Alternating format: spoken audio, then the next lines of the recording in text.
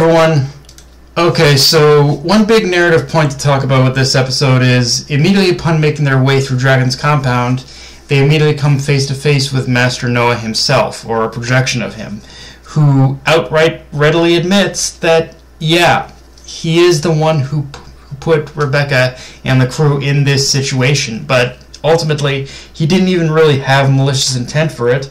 It's just that he foresaw that ultimately they are the only ones who can defeat Dragon Joe. Like everything he did all the way from trapping Rebecca back on Gilst, it wasn't for the purpose of like wanting to kill her or wanting to entrap Rebecca. He just needed her to grow stronger in order to finally awaken her power, because awakening her power was what's needed to defeat Dragon Joe in this current timeline.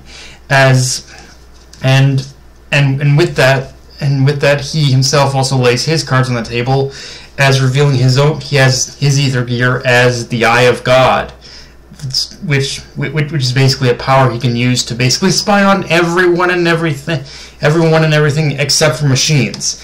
And that's more or less how he foresaw how he learned of Rebecca's power, and again foresaw that power might have been the only thing that could defeat Joe, while also reaffirming to them that this is. And on top of all that, though, I like how on top of that, though, Noah also reaffirms that this is their one and only chance to pull this off. If they lose here, it's over. And for what little it's worth, I do appreciate the narrative bits like that, that really set the stakes of affirming to us that we're in a situation now, like unlike before where Rebecca awakened her powers subconsciously.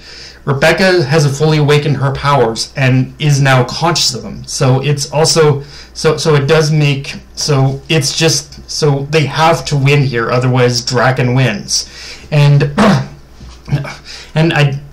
I think in doing it this way, it also does make the major beatdown from here on a little more warranted. Like, I'm not going to say like that Dragon Joe is going to go down easy, but it is one of those things where it's like everything from here is going to seem a touch bit easier than it was before here now.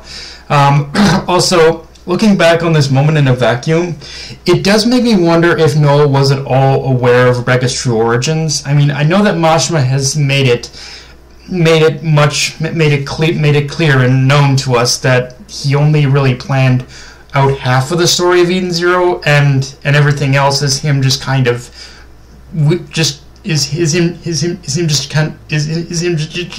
weaving threads together of events that he already planned out in the first half.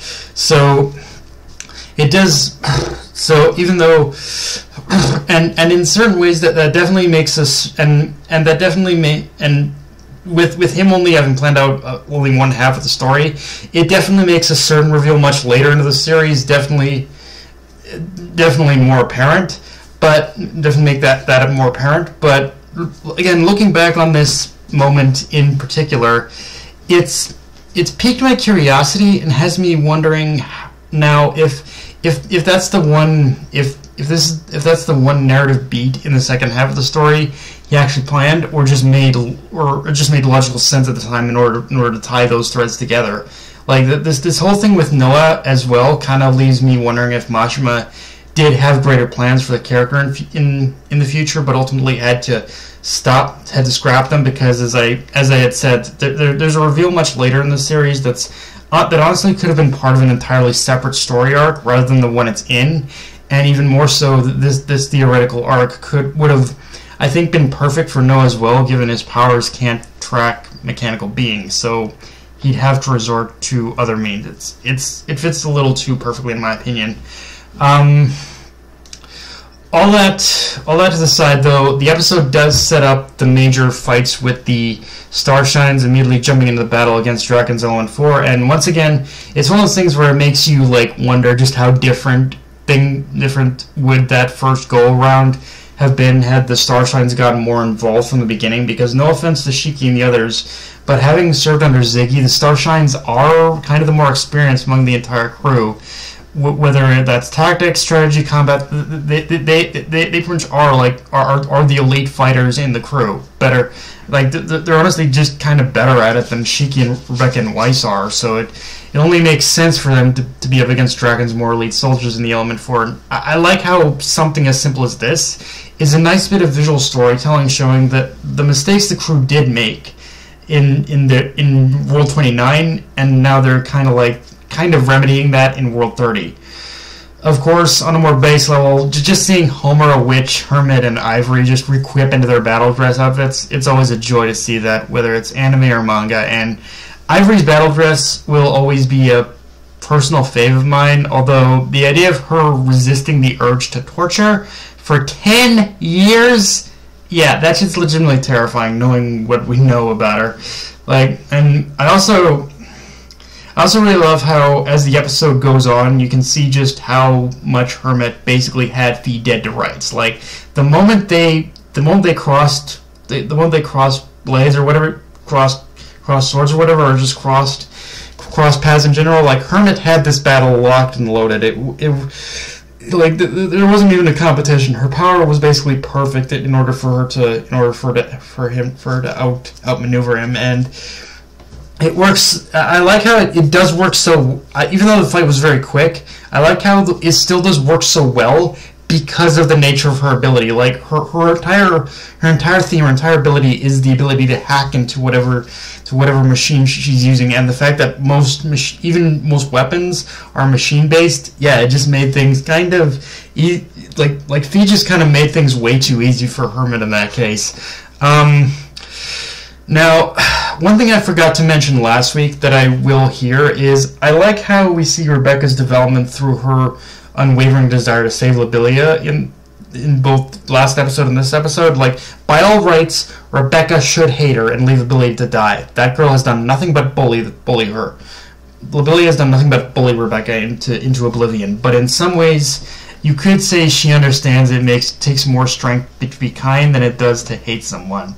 Rebecca kinda has it may make Rebecca a bit of too perfect and a little bit of a goody two shoes, but I think there is a lesson to be learned in being kind to others rather than just holding grudges or whatnot. Rebecca aside, though, we also get a very interesting moment with Weiss, where upon hearing that Draken Joe has a device that maintains his youth and that he's nicknamed Undead Joe, you see how it kind of sparks something in his mind. Like it jogs something in his memory, but he can't entirely pinpoint it yet. And yeah, this is where the stories start to intertwine a bit, and it's gonna make last week's. It's gonna make the couple episodes back where Draken Joe had Weiss's arm cut off. Yeah, this is where things are gonna that's where things are all gonna make way too much fucking sense. This is where everything Mashima has set up through character introduction is, and through the stories that have been told up to this point. That's where it starts to intertwine with Weiss, kind of thing. Now, pacing wise, this is one of those odd episodes where it feels like the team kind of. This is one of those episodes where it does feel like the team condensed and stretched the couple episodes they adapted to make it like they wanted to make those 3 episodes fit within this one episode, because where the episode ends, it does feel like they could have adapted more, but are really wanting to end this arc at a certain episode count, and are just struggling in order to get to that very specific goalpost point.